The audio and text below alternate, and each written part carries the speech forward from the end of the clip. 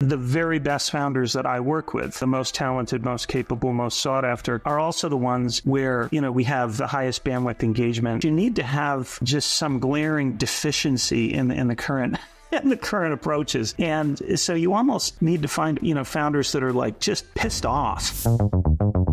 Peter, this is such a joy to do. I've heard so many great things from many different members on your team and founders that you've worked with. So thank you so much for joining me today. Yeah, thanks for having me. I'm a big fan of your work, big fan of the show. It's great to be here. That's very, very kind of you. I would love to start with a little bit of scene setting, though.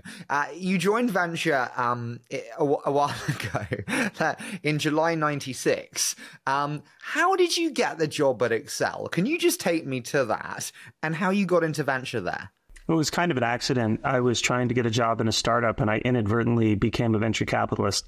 But I was a product manager at a company called Silicon Graphics, which was a high flyer in the early 90s. We were doing 3D graphics and digital media. And I'd been there about 4 years. And, the reason I'd gone there was to try and get the base of experience that could make me, somewhat valuable in a startup. So I was starting to talk to some startup opportunities and got to know a few of the venture backers in the course of that. And it turned out that none of those startups were quite right for me. But some of the venture people said, hey, maybe you might want to come and work with us for a while. And I thought that might be a decent position to, identify a better startup opportunity. So I ended up joining Accel. I took a pay cut to do it. And I thought of it as like, and I wasn't making a lot of money at SGI. So that kind of tells you how the industry worked then. But I thought I might be there for like 18 months and, it's been a little longer than that. At what point did you realize it was what you wanted to do? Pretty quickly, actually. I was pretty lucky too, Harry. Like if you remember, those days, joining in 96 and working in the late 90s. I mean, the internet boom was on, the Netscape IPO had happened. And a lot of things, were happening that no one had really seen before. And so it was really fertile ground. It was really fun. I got very lucky with, a number of my early investments. How important do you think it is to have hits early on in your investing career? It's a double-edged sword, right? So it can be very good in terms of building some credibility and some reputation. And that certainly was the case, for me. And so it brought, made me sort of more relevant and interesting to founders. On the other hand, maybe I skipped over some of the important lessons that one needs to learn early in one's career. And of course, it's not that those lessons weren't there. I just ended up learning them in, the post-dot-com bust downturn when, all the cracks were revealed. And it might have been better to have some experience with some of those things up front. But, you play the cards you dealt. Can I ask you one, which is like, you've seen so many different macro environments that, mentioning kind of obviously the years before the dot-com. I looked at this last few years and the craziness and I was like, I get it for younger people. This is kind of all we've experienced. But when I look at some of the large firms that we saw deploying such crazy amounts at such crazy prices, and I looked at their partners and I was like, you shouldn't have done this. You've seen this before. Like, you know how this game works. How do you think about actually every situation being fresh or actually learning from the past? I'm just intrigued, given the many different exposures from macro, how it happened again. You want to learn from the past, but you don't want to overlearn from the past.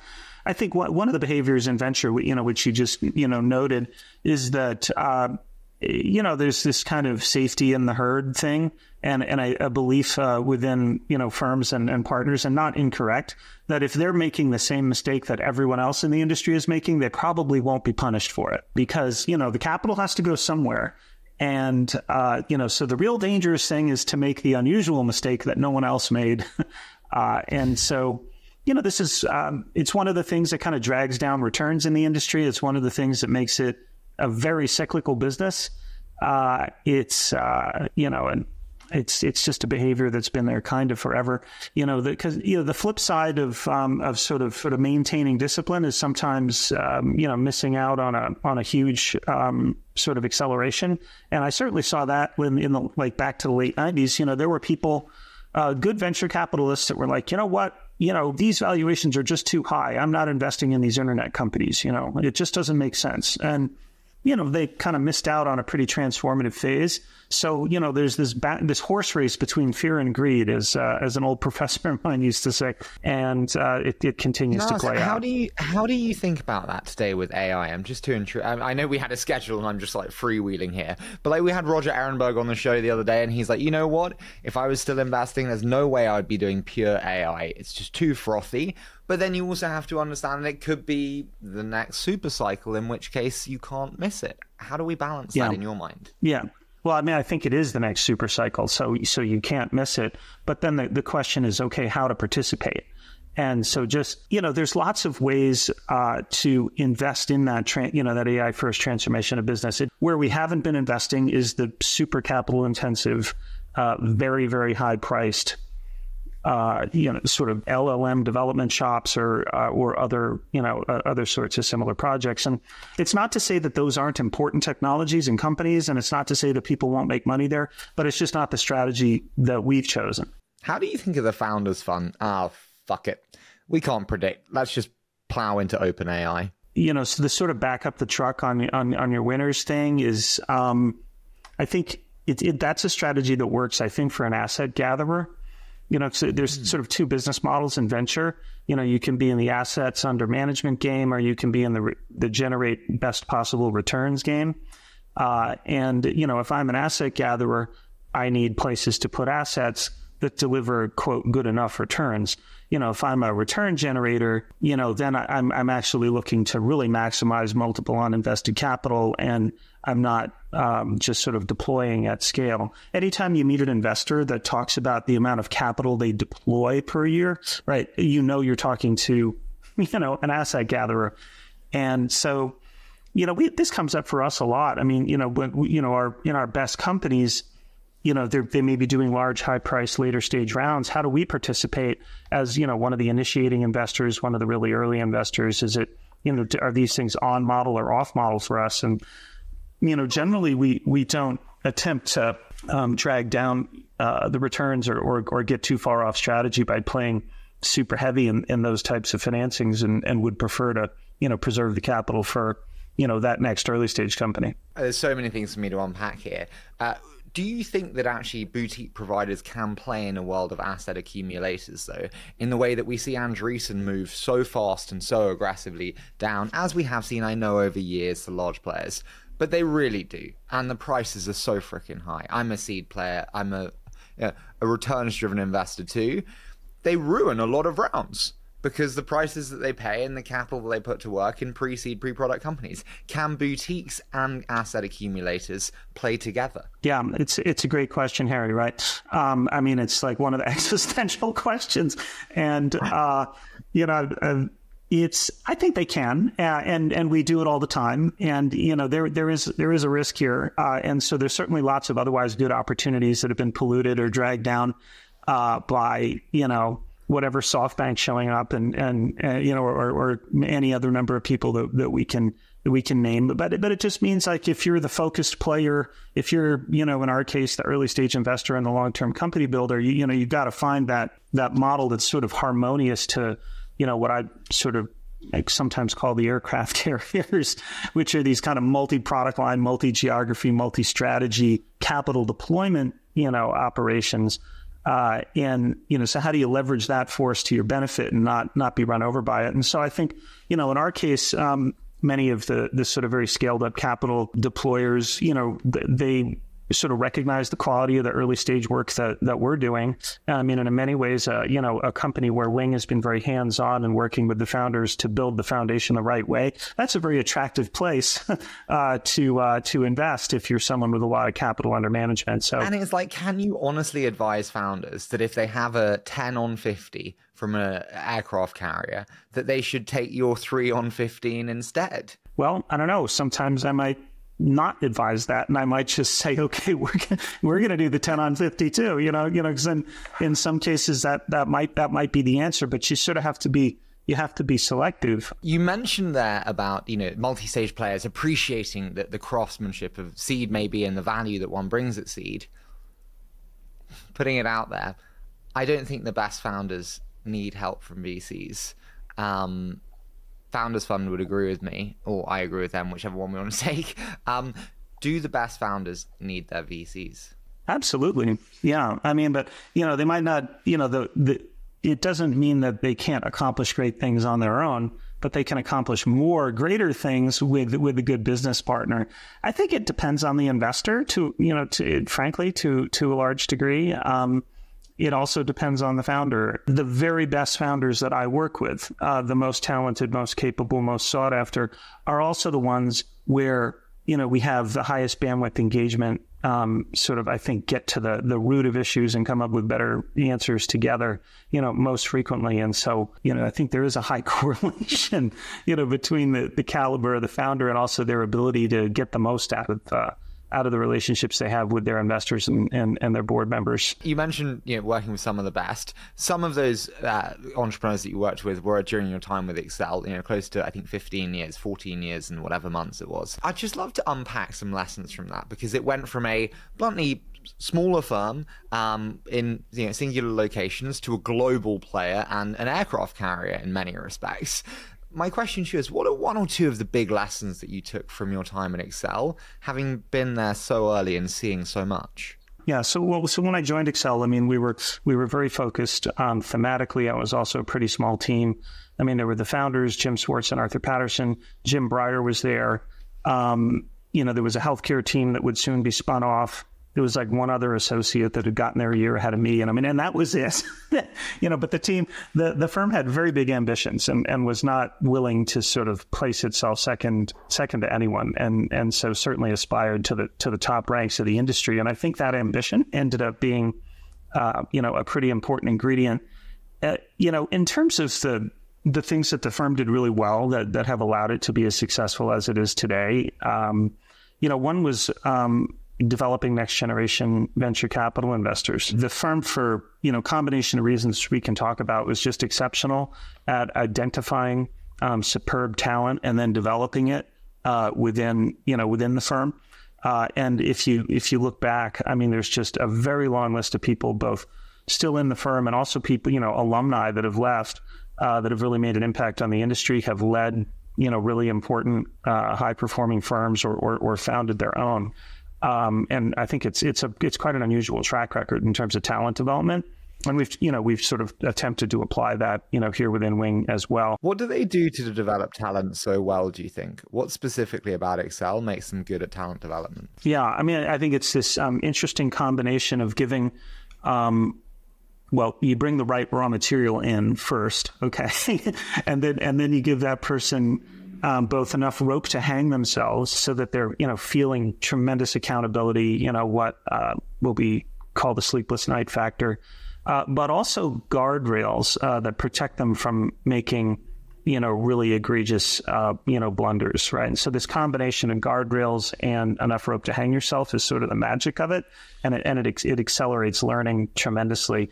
And it's done in sort of a non-hierarchical fashion too. So we were aspiring to the flat partnership, which means even, the most junior people, the brand new associate like me, sort of had an equal voice. And, even though, okay, yeah, there was people with a lot more experience, but you sort of felt like, you were a peer, even if mainly some of that was optical, and you were forced to behave like that and approach decision making in that manner. So, so you weren't carrying someone's bag for 3 years or, doing support work. You were sort of on the stage, but you also had a lot of backup. So I think those are some of the key ingredients. What's the sleepless night factor? Sorry, I haven't heard this before. Yeah, this is where you're sweating some investment, either a decision you're about to make about a new investment or, some problem at an existing portfolio company. And you feel such intense personal accountability that you're literally losing sleep over it. And to this day,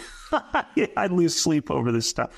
And that, in many ways brings out, the essence of the business. Like we live, especially in an early stage, we live in a world filled with uncertainty, and, trying to peer through it and make consequential decisions about capital and people and stuff that matters, but doing this, in this zone of uncertainty is a really, really difficult thing to do. And so you have to sweat it, in order to get good at it.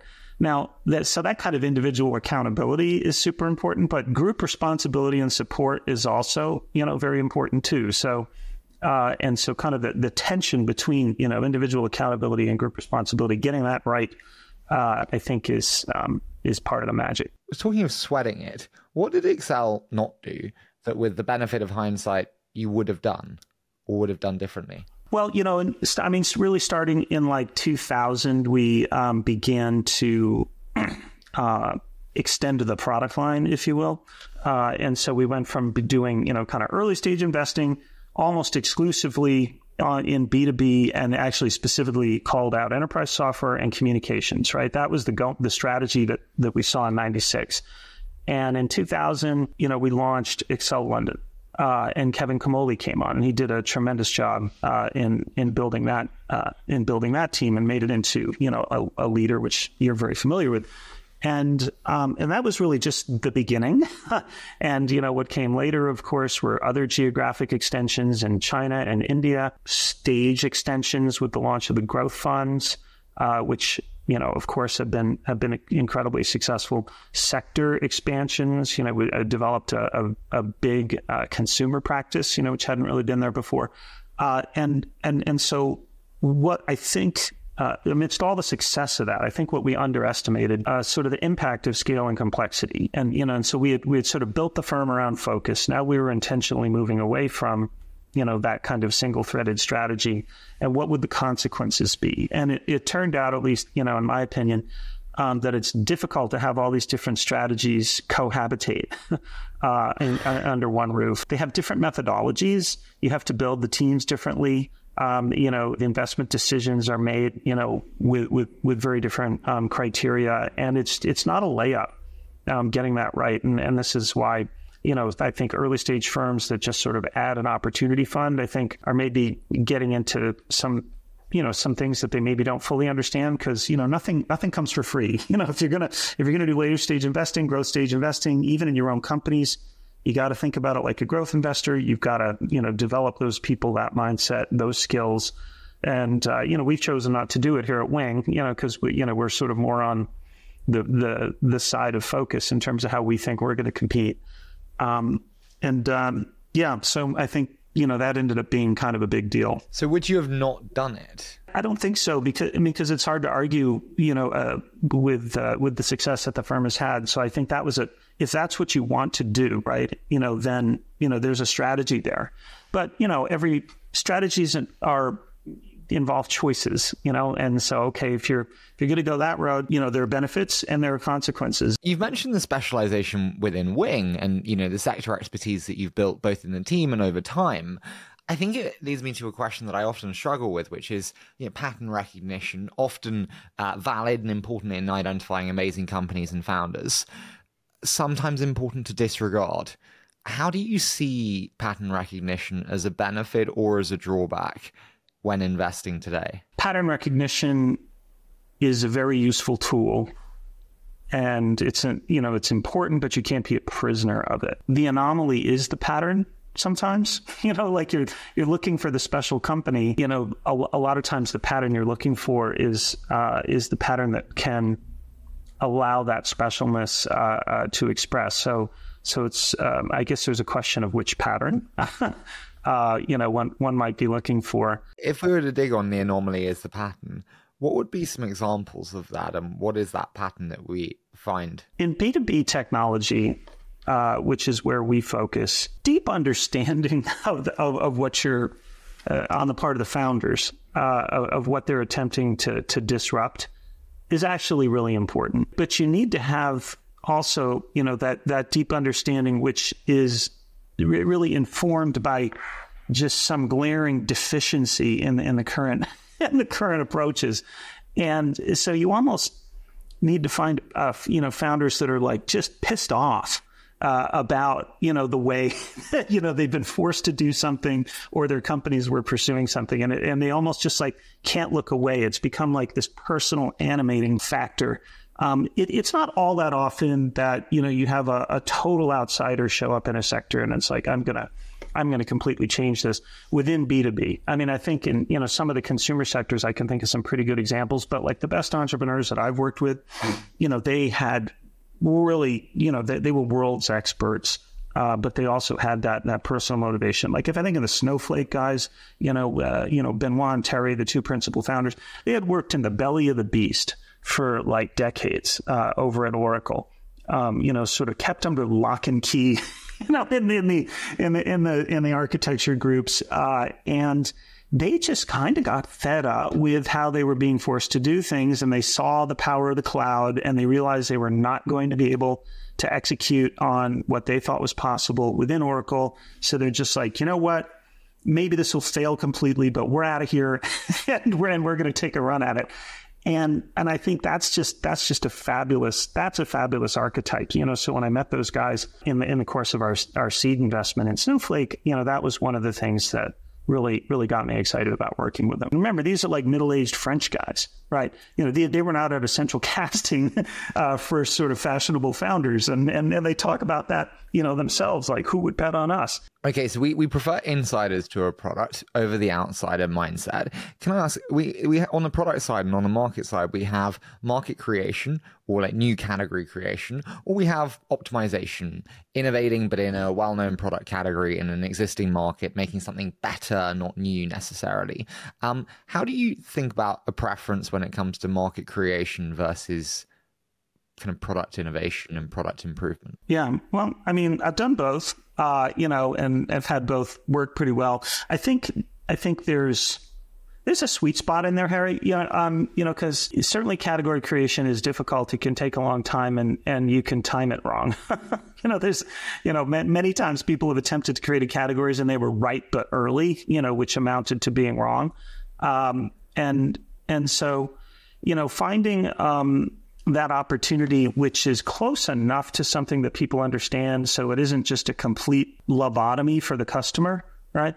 So they have some grounding, but different enough so that it isn't just kind of an obvious next move by all the incumbents. That's kind of a sweet spot. Again, so maybe Snowflake's an example of that, right?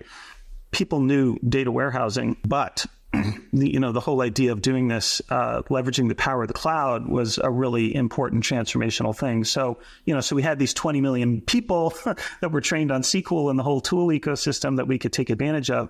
But we also had, an architecture and a set of capabilities that were going to unlock value that was going to be really hard for a Teradata or an Oracle to do. So, so that's a good example of, it's like, well, is that category creation or is that, working in existing category? I mean, it's kind of both.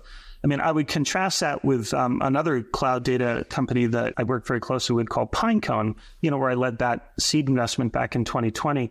Pinecone in some ways is the Snowflake of AI, and they're the champions of vector data and, all the different capabilities I need to manage and take advantage of the vector representation of data, which happens to be the native language of AI. But when we were doing this, like when I first met Liquidity in 2019, the founder, I mean, nobody was talking about that. Nobody was, there was no ChatGPT, LLMs were not on everyone's lips. And so that's a more kind of evangelical category creation mission. For this first several years the company existed, it was kind of, it was very much an educational, a set of interactions with the customers, which, we were prepared to take on. How do you think about market timing risk? It's something that I don't like to take. As you said, being, wrong on timing is crucial. And you can be right in your theory and wrong on timing and, doth butter no parsnips, as we say in the UK. And so how do you think about market timing risk? Well, I mean, I guess you could say sometimes you have to get lucky. It's one of the risks that we talk about the most as early stage investors. And, again, I think the thematic focus and sort of only working in domains that you understand really well is an advantage. You have, I think, better proximity to judge when the architectural transition is likely to occur. You have a lot of customer intimacy, so you can sort of sense the level of urgency or the amount of frustration with existing approaches. And but it's still easy to get wrong. I mean, I get it wrong all the time. Well, with that, how do you think about like market sizing? Because you have so many investors that say, we just need massive markets. You have others that say, hey, we like niche insertion points that can expand. Do you think we can accurately predict market sizing? How do you approach it when you evaluate new opportunities today? We always want the very tightly defined entry value proposition, right? So it's, the ICP is clear, the pain that you're addressing is clear, the value proposition is clear. But that needs to lead to a very large market, right? And so how do I have the tightly defined wedge, but also the large addressable market? It's incredibly difficult for a startup to do a second thing, so any sort of notion about, oh, well, I'll do this first thing and it's not that big an opportunity, but I'll be able to do this second thing. It's like, oh boy, it's hard enough to do one thing. I had an LP meeting the other day and they said, what do you not do? And I said multi-layered dependencies, which is exactly this. You see it often in fintech where people say, and then if we layer on refinancing or mortgages, and it's like, it sounds like a very casual we layer on. That is not a easy thing to do. And I don't want to bet the farm on a second act. Yeah. Totally. And so that large market needs to be there, and the contained wedge into it needs to be there. And we'll pass on a lot of things if they're missing one or the other. I'm still recovering, from a recent mistake where market size bit us, or bit me, and was, we were betting on the development of a new market, and it just kind of became clear that it was never going to become important to any to the broader population of companies. It was sort of a small set that really cared, and then outside of that, not so much. Right, on that reflection, I'm so sorry to ask if it's painful, but I think often from the hard things you learn the most. And if you reflect on that, what did you learn? What did you not see? What are your reflections? So it was a trust and safety product, and it was going to use AI to support the trust and safety efforts of businesses and brands online. This was thought like, okay, well, this is going to be an enhancement to customer experience. It was starting out. It was like super important in verticals like gaming and dating. But this was going to end up mattering to everybody that was doing business online, right? That was the premise. Turned out not actually, no. The willingness to spend was really actually concentrated, and at least now in a relatively small number of businesses. And I think the mistake was like I really wanted it to be true, and maybe because I would just love for the internet to be that kind of place, with sort of better behaviors being reinforced and kind of bad behaviors being reduced. Like I don't know if you can see this poster behind me here, Harry. It says "I want to believe." Yeah.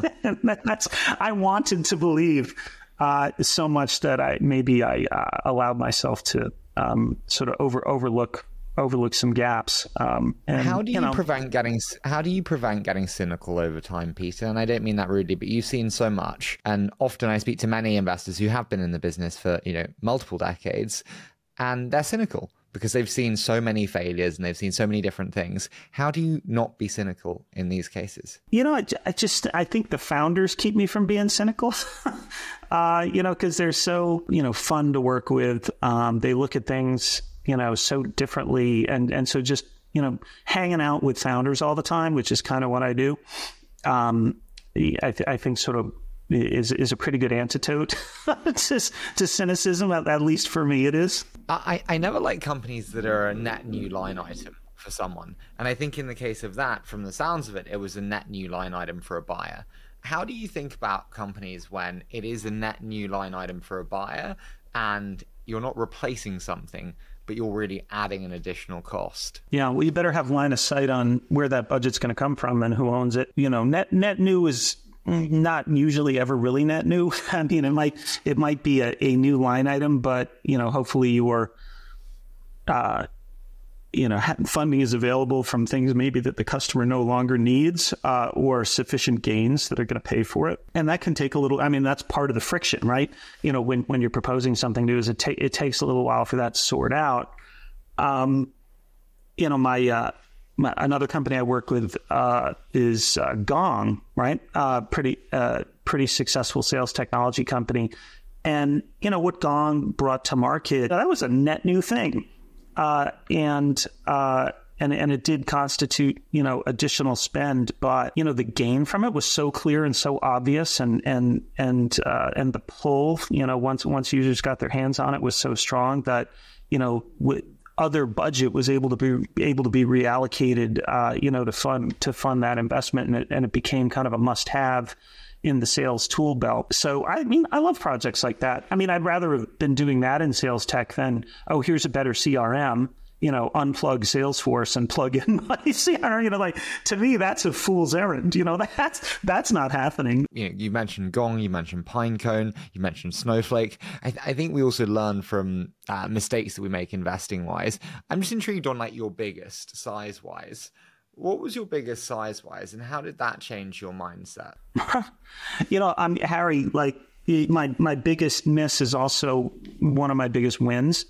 We were seed investors in Snowflake, and then, in Series A investors, and we were, positioning ourselves to lead this Series B and had, sort of a lot of conversations. And I think, a lot of agreement with the founders around a $10 million Series B. Wing 1, that was a good size for Wing 1, which is a pretty small fund.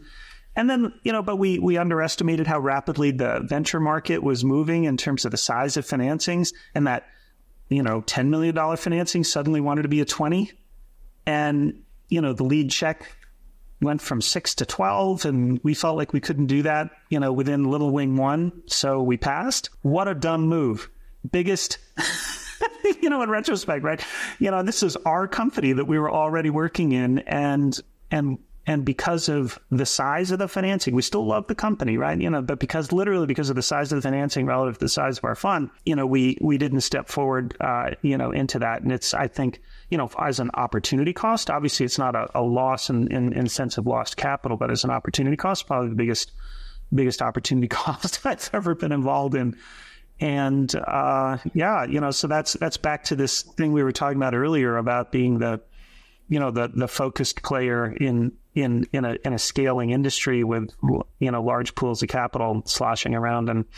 And this definitely informed my point of view of it. Why not do it? Why not just resize? Because I understand in terms of proportion of capital, you have to be cognizant of percent of fund size and how concentrated you are. But why not just resize, given your existing knowledge of the company? Resize what? Like the fund? No, resize the check. You said it went from 6 to 12. I'm saying, why not invest just 3 or 6? Why do nothing? Oh, well, we didn't really have that opportunity, because you had to do 12. Yeah, no, there was an opportunity for a lead investor, and then the existing investors, were not backing off their pro rata. So you're either going to do 12 or just play your pro rata, which is what we ended up doing.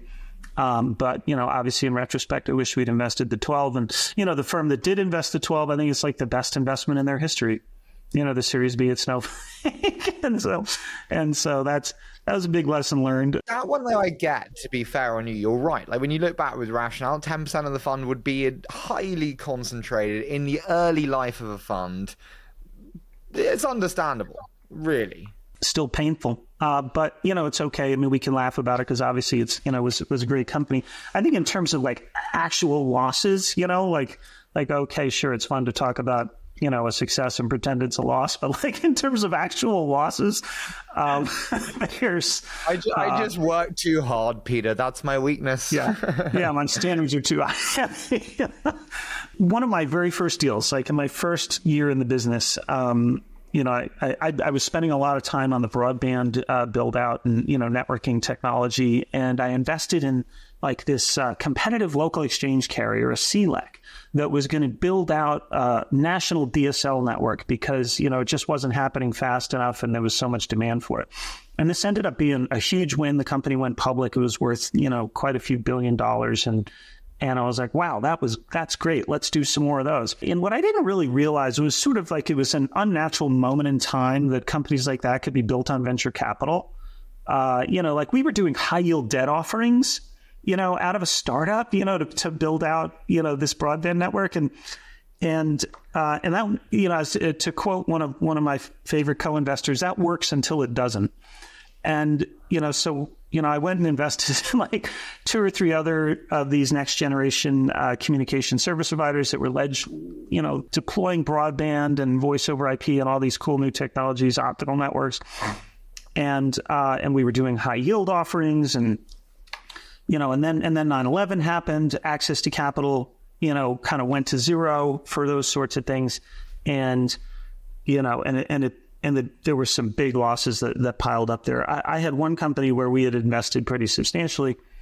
It had Goldman Sachs and Morgan Stanley co-leading the IPO, which they never did even then. So they were signed up as co-managing, underwriters. 9 months later, company was out of business. And it's just, that's how fast access to capital flipped. And for a business like that, if you don't have access to capital, you don't have a business. So is there a lesson or takeaway from that then? Well, yeah, there is, which is like some businesses might be good businesses, but really aren't venture appropriate.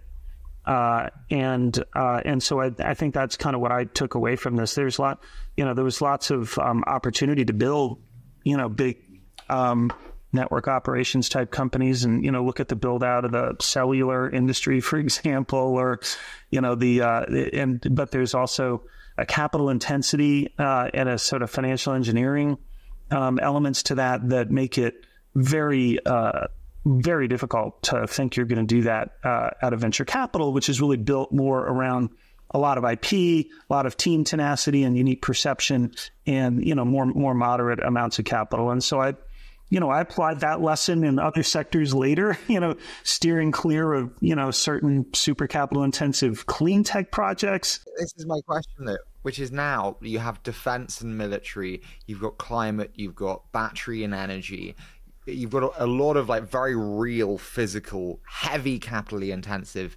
categories that venture investors are plowing into like never before, or maybe you'll say it, history rhymes, but are they making the same mistake, do you think? Yes. Yes. And, and you can get away with it sometimes, just like I got away with it with that early deal. If you can find, other people's money on advantageous terms to sort of fund you through, the valley of death there, there's famous, big important companies like Tesla, that wouldn't be what they are today if there wasn't sort of certain miracle financings that occurred at just the right time, and so then people, see those sort of hero experiments and they think, well, let's do another one of those, maybe not appreciating the singularity of, the unique circumstances that actually allowed some of those situations to prosper. I think the nuance of every situation is often forgotten. And then we try and extrapolate so many commonalities, but there are so many intricate little things that lead to certain events happening. And, I completely agree with you. You spoke earlier about kind of being a prisoner in some mental confines. I think it was talking about kind of market sizing and then also pattern recognition. I had Peter Fenton on the show, who I guess you worked with at Accel, did you, for a period? Yeah, Peter and I were partners for 6 or 7 years. I have tremendous respect for Peter. The day he told me he was leaving us and going to Benchmark was one of the most discouraging days of my career. I really missed working with him. Yeah, I think he's just exceptional. But he said on the show, price is a mental trap. I'm intrigued from your many years investing. How do you reflect on your own sensitivity in relationship to price and when to pay up versus when not to? I think Peter's talking about that, through the lens of an early stage investing. Because certainly if you were talking to a growth investor, they would not say that. Like price matters a lot when you're doing growth stage investing. And ask any of the people that were piling, large sums into companies in 2021 and early 22, how they feel about price right now. And so price really matters but in those stages. But in early stage, right, there are some ways you can be overly obsessed with price, and it's not to say that it doesn't matter, but I'll give you 2 examples or 2 ways that I think about it. Like one, and this is kind of obvious, like a low price is never a reason to make an investment. right? So there's no price, that is sufficient justification for something that is, otherwise flawed. So that, I think some people call that a value trap. Then what about the flip side though? And what I found, is when I'm getting really nervous about a price getting too high, often actually what that also is, it's an indication that maybe my conviction is lacking. I don't have sufficient conviction around this investment. And so queasiness about price is actually a symptom that my conviction is thin. And that's like, for me anyway, that's an important voice to listen to, because, it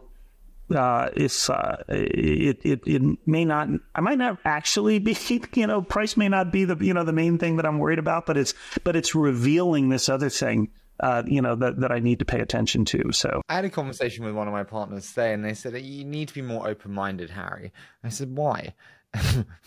You're fired. But I said, why? And they said, because I bring a 5 on 25 to you, and you're just like, nope, you don't care.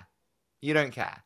And I'm like, yeah, I 5 on 25, and we need to make a decision by the end of the week is not a deal that I ever want to do. Well, the second part I totally agree with, which is make it, no ability to actually, really understand what you're getting into.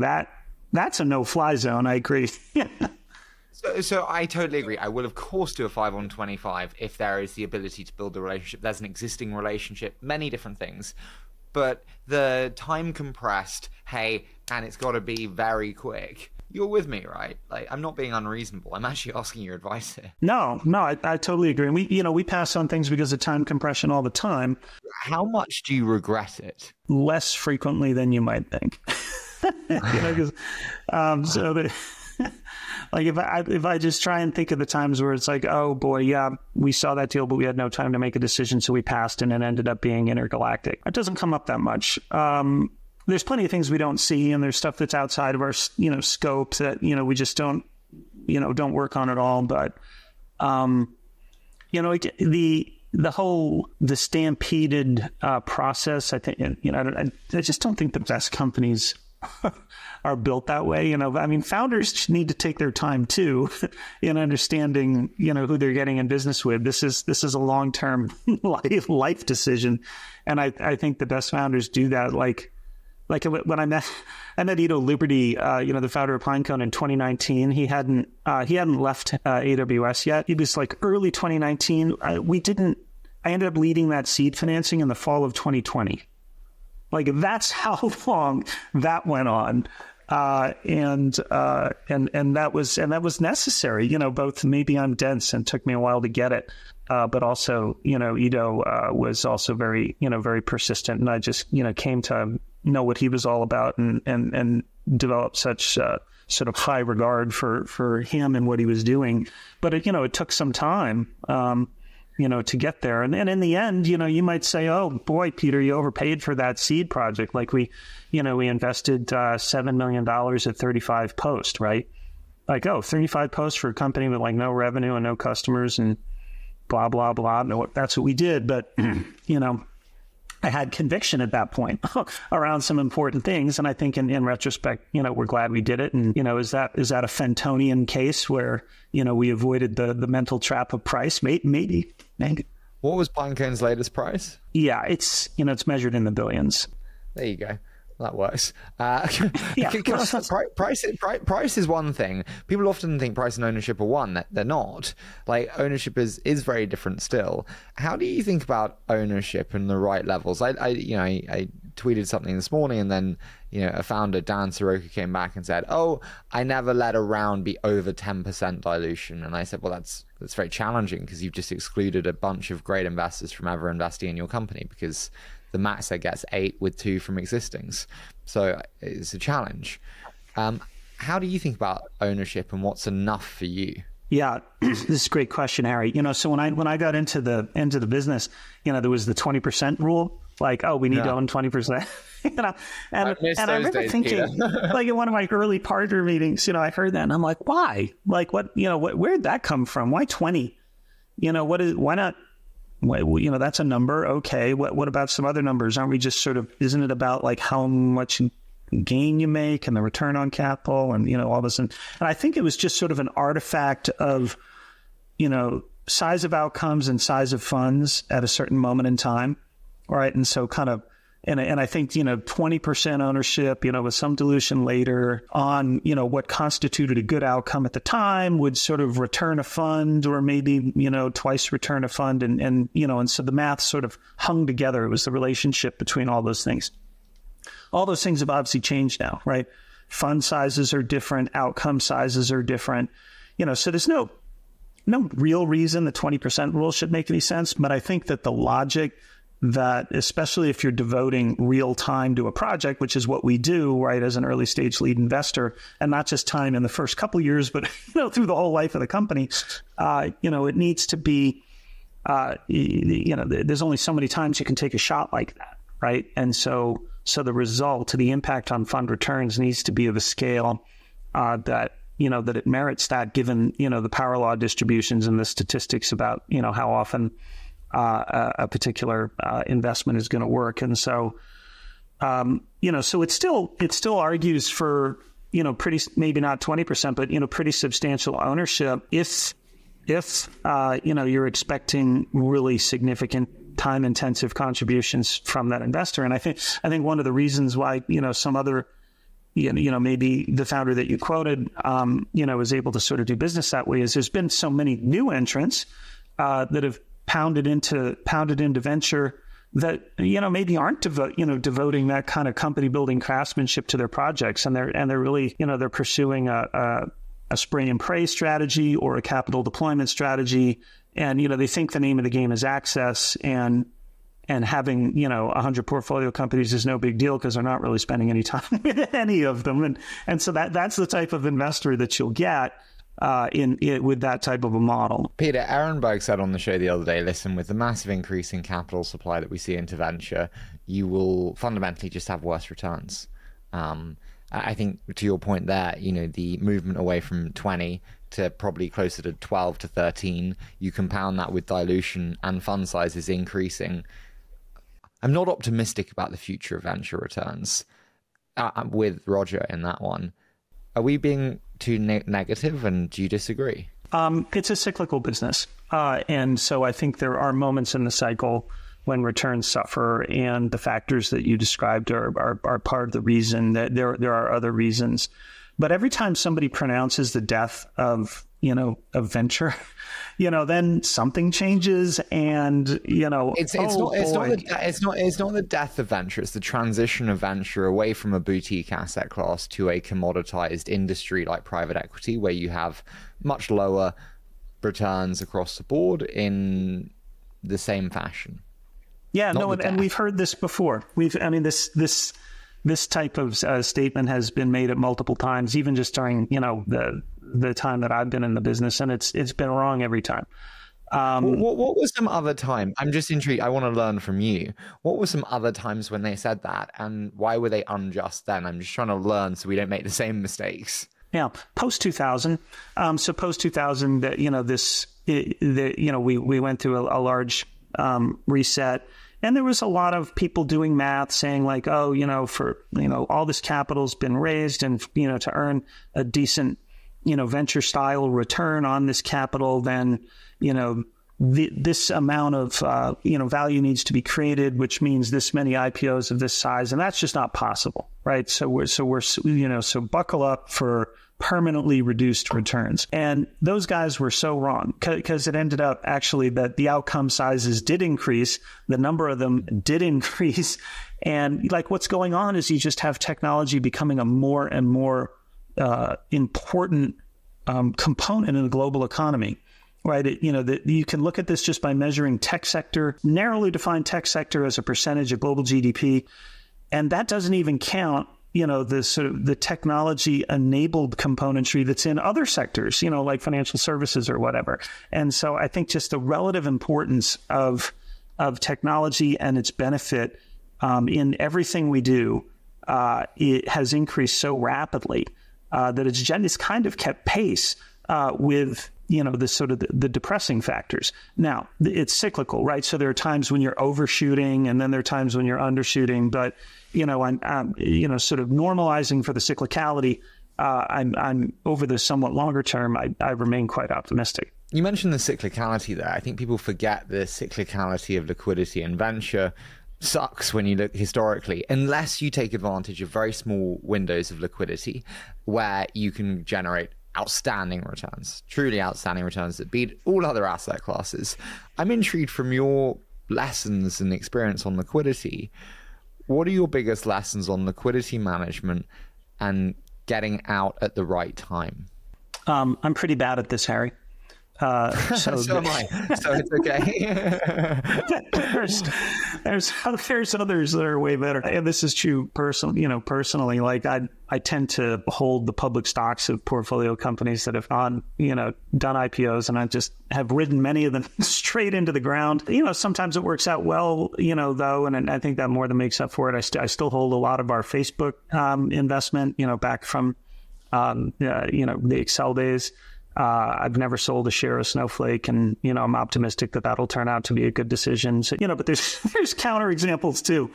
You don't control the environment. You have to just sort of recognize it and act appropriately. I try and really listen closely to the management teams, because they are so much closer to the action. And if you're talking about should you sell a private company or not, their recommendations need to be really discerned and closely understood. And I've made the mistake of kind of not doing that, well enough in the past. There's an example in my mind right now where there was a team that was recommending a sale. It was a little surprising, that they were doing it. They even had a buyer on the line, and the board didn't even know this was going on. So we're like, what are you guys doing? This business is going great. And they weren't very articulate. I think they were a little embarrassed, that they'd been running this kind of rogue corp dev operation. And so we didn't sell the company. And it ended up, it was only like 6 months later that I fully understood the situation. And it's like, oh, they were right. And if only I had been a little, sort of more sensitive an instrument in trying to understand where they were coming from. You want to pressure test, but at the end of the day, you got to pay close attention to what's coming out. The show's got more and more successful because I ask questions that I'm just too interested by. I asked Roger Ehrenberg when he mentioned some of his successes, but a question that I think to a lot, which is, you mentioned holding Facebook stock there. Accel was a phenomenally successful period for you in terms of wealth generation. Do richer investors make better investors because they are not so scared? Yeah, I don't know. And you could ask the same question about founders, which this is like the argument for secondary sales. And, it's a very closely related point. I kind of think no. I think hunger is important for everybody. Some people stay hungry even if they have substantial personal balance sheets, and they have these other things motivating them besides just finances. Other things they're trying to achieve, or just their personalities are wired a certain way. I don't. I guess I kind of go the other way on that one. Listen, Peter, I want to move into a quick fire. So I say a short statement. You give me your immediate thoughts. Does that sound okay? Sure. Okay, so let's start with what have you changed your mind on most in the last 12 months? The importance of marketing and venture capital. How so?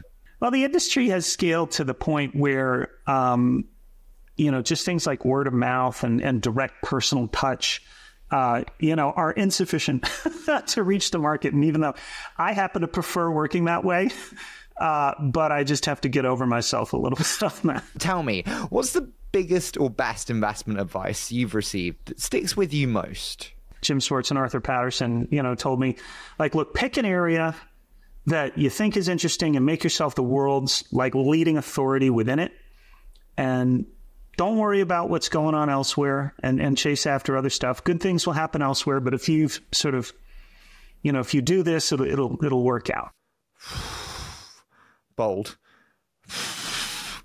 I think they're right. If and so that's why I'm always talking about focus. And they used a term called the prepared mind, which was how they were describing being the world's leading authority, in your area. And it's worked hard for us. Because you have to be, it's a trade of many great investors, but you have to be willing to be lonely for long, long periods of time. You could be a young person there in a large firm and say, I'm going to focus on Web3. And, Web3 is in its winter period now and may come back, may not come back. I'm not making assertions.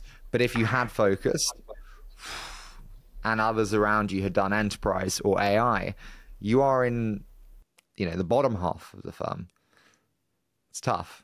It's a risky strategy. I mean, part of that is you also have to be willing to call a spade, and sometimes you may have been, mining a particular vein for years, and you just have to say, you know what, like, no mas, this isn't panning out. Like I devoted a substantial amount of my time to clean tech at one point, just because, and this was in like 2006, 2007, 2008. And it was because, no one else at the firm was spending any time on it. I sort of felt like it was an exposure point.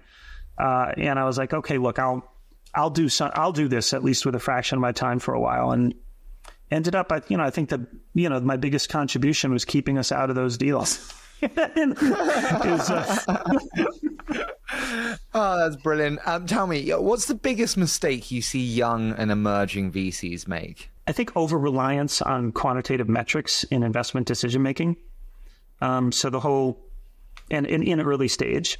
I think the dependence upon this sort of suite of metrics as indicators of whether you should invest or not, it has its place, but like if it's over-applied early on, you're missing a lot, right? Okay, so it's a crutch because they lack the courage of their convictions. Me asking you, how do you create an environment where young people don't lack the courage of conviction? Yeah. Well, I mean, it gets back to that enough rope to hang yourself, but also some guardrails to, keep you from losing confidence. And so, pushing that accountability, but also that group support, sort of in tandem is part of it. I mean, when you're doing, like the metrics are great, but I mean, you need strategic analysis, you need judgment, you need, a lot of other things that won't show up on the spreadsheet. And, you got to develop those skills too, if you want to be a good investor. And so, kind of making sure that is part of the program is important. Hit me, my friend. What's the piece of advice you hear most often given that you think is BS? That venture is a scale game.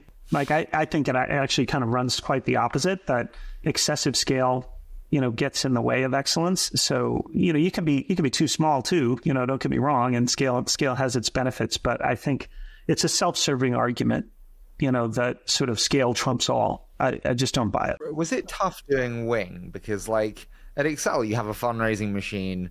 I mean, at best, you rock up and say hi and thank you. And then with Wing, it's like you actually have to fundraise because it's your fund and you're founding a firm. Was that tough just to make the transition? There's a lot of demand for unadulterated early stage venture capital, being practiced by experienced people with a track record. And a lot of the very best people with those track records, are within aircraft carriers now, and the LPs are somewhat frustrated by, okay, maybe I get to put $1 in the early stage strategy and I got $9 other dollars, going across all these other strategies. And so when you show up with a pure play early stage strategy with, people that know what they're doing, like there's a fair amount of investor interest in that. And that was certainly our experience in raising Wing 1 and all the subsequent Wing funds. So I think we've had a very positive experience, and we're very fortunate in that regard. But I think it has to do with the nature of the product, if you will, and product market fit. No, I totally get you there. What's the biggest mistake you see first-time founders make? I think choosing expedience over, the hard things that actually contribute to long-term value. There's sort of quick fixes and sort of feel-good measures that can take the edge off whatever is bothering you at a moment in time. But those chickens come home to roost. So that this might manifest itself in, in a hiring decision, where you opt for good enough instead of holding out for great. This might manifest itself in fundraising, where you sort of take, ready, friendly capital instead of partners that, can really help you. And eventually those accumulation of expediences compromise a company. That's a great one. I'm a big fan of that one, Peter. Well done. Penultimate one. Zero interest rate environment brought some poor investor behavior. What do you think was the biggest sin of the zero interest rate environment period? I think large amounts of capital finding its way into the hands of the wrong hands in terms of the people that would be managing it and investing it. And so I think what is not I'm not asking you to name names, don't worry, but like, what is the wrong hands? Like people who are inexperienced, ill-equipped, not knowledgeable. What denotes wrong hands? I think all the above. I mean, I just sort of don't understand, what it means to, build a company and to be a steward of other people's capital. I mean, I'll give you a name, like SoftBank. Why did that ever make any sense? And who was that? Who was that good for? I think there was a fair amount of damage being done, by large amounts of capital being thrown around indiscriminately, sort of damaging the very properties it was investing in, and distorting industry behavior. And again, not just from that one entity, but others that we can mention. So I think the distortions. Do you know why that they're doing it today? Some of the rounds I see happening for hot AI companies are ludicrous, and they're from the same players that bluntly made the same mistakes last time. And I'm worried it's happening again from these large aircraft carriers. Well, it's the AUM model, right? I mean, so if you're managing large amounts of money, you have to deploy it. And if everyone's doing it, you won't be punished. You won't be punished for a mistake that everyone is making. So is I think part of what drives industry behavior. But that's an interesting thing, though. Going back to the question on rich investors being better, when you're rich, one would think, and I would think, not necessarily having as much as others, like, I wouldn't be so worried about being punished. Fuck it. If I've made 100 million, what, you're gonna punish me for missing a super cycle? Fine. I thought it was the right thing to do at the time. Yeah, I think it's more institutional behavior than individual behavior. So even if you have a large firm, there's lots of people there. Institutional self-preservation is sort of the name of the game, and so you've got I think a goal of, and no one will state this, right? But a lot of what's going on is you want to deliver good enough returns to raise that next fund at whatever scale you can raise it at, and at some point your investors are so committed to the vehicle that they become like your allies too, because the last thing they want to do is say, hey, this thing that I committed to is, makes no sense. I mean, that's a brave LP, that would, having, sort of vouched for something for multiple funds and committed, very large amounts of money to then say at some point, this decision I made, was actually a bad decision. That's unusual behavior too. So these things become self-perpetuating. Yeah, no, I totally get you. Final one for you, Peter. 10 years time, Wing, it'll be 2034. If everything goes to plan, we often ask companies this, as you know, what does this company become? If I apply that to Wing, if everything goes to plan, what does Wing become? Yeah. Well, I mean, this is the original mission statement, right? Is to be, the very best partner to founders building companies that matter in B2B technology, from their early stages all the way through to, hopefully a self-sustaining company of enduring value. 10 years from now, I won't be leading that charge. And, the generation of investors that we've been developing here at Wing will, hopefully have sort of taken it to new heights well beyond what my limited capabilities could deliver. Yeah, I look forward to cheering for that. Peter, listen, this has been such a joy. Thank you so much for joining me, and thank you for putting with my wayward questions and schedule. No, thanks, Harry. It's been a blast. Really enjoyed it.